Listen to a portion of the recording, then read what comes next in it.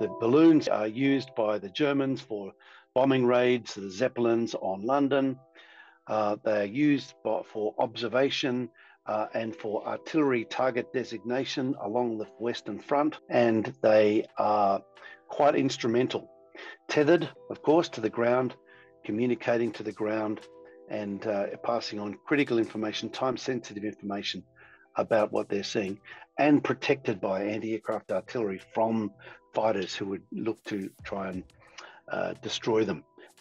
They go out of vogue a little bit in the interwar period for observation. Of course, there's that great Hindenburg disaster in the 1930s.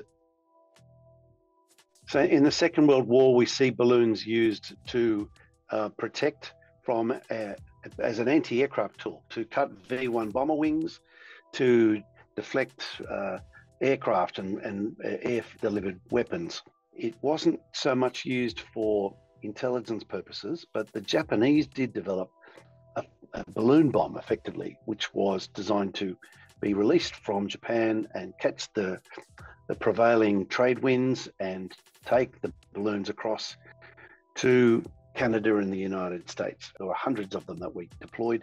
They would land, they'd detonate, and they would set off a bomb that would kind of ignite major flame. They were a nuisance, but they weren't really all that effective. With the Second World War and thereafter, we see aircraft kind of supplanting balloons for surveillance and reconnaissance and intelligence purposes. Stereoscopic vision of photographs taken in quick succession by a plane flying over a target.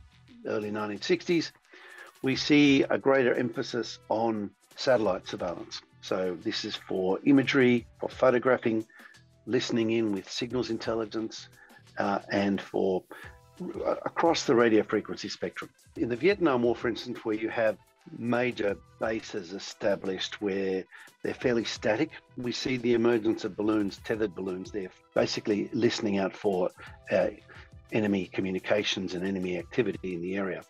That's taken to a whole new level during the conflict in Afghanistan. Coalition forces would have these tethered balloons that could use, visual and radio frequency monitoring of the domain in and around the FOB as a force protection measure, and as a way of complementing the surveillance and reconnaissance and intelligence picture that they were able to collect.